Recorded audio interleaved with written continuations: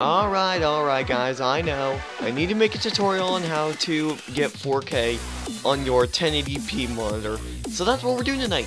Hello everybody, my name is Foreman from Foreman Gaming, and today I'm just gonna show you how to get 4K capabilities on your 1080p monitor.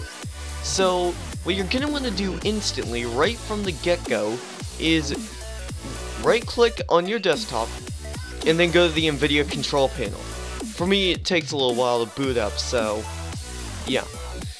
So when you're in the NVIDIA control panel, the way you actually get 4K on a 1080p monitor is in Manage 3D Settings, and it will be DSR-Factors.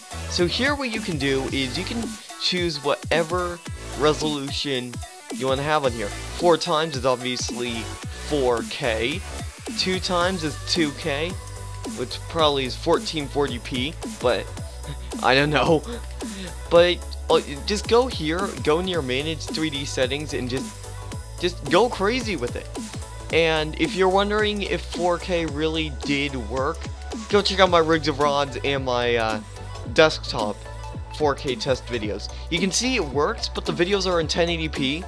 For now, YouTube takes about 3 days to process a video into 4K. Yeah, they need to make that a little more intuitive, but yeah, that's all you need to do. Now, assuming you have the graphics horsepower to do this, I managed to get Rigs of Rods stable at 4K on my GTX 960. And in fact, what we're going to do is, I'm going to make another video here shortly with GPU-Z open, and I'm going to be giving you live sensors on the GPU temperature and the fan speed while in 4K. We're going to be doing this with Minecraft. So guys, stay tuned, there is a video coming out after this one. Thanks for watching.